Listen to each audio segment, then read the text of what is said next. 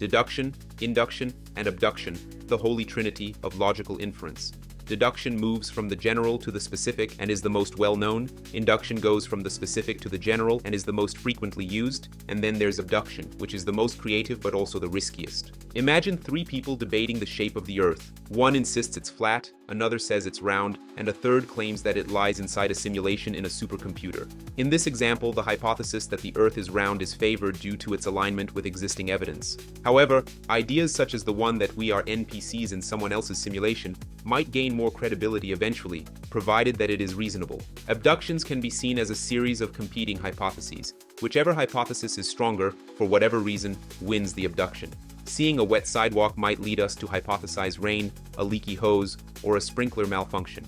While abduction involves a degree of guessing, it's an educated guess based on available information. It's the bridge between data and meaning, connecting the known to the unknown. Also known as inference to the best explanation, abductive reasoning was first formally introduced by philosopher Charles Sanders Peirce in the late 19th century.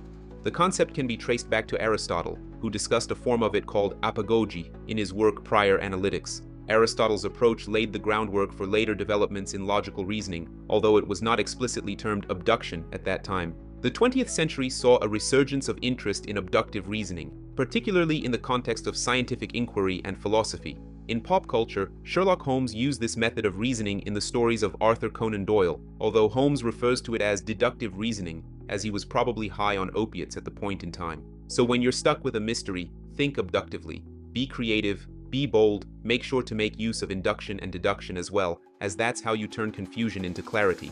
Thank you for watching, and I will see you in the next one.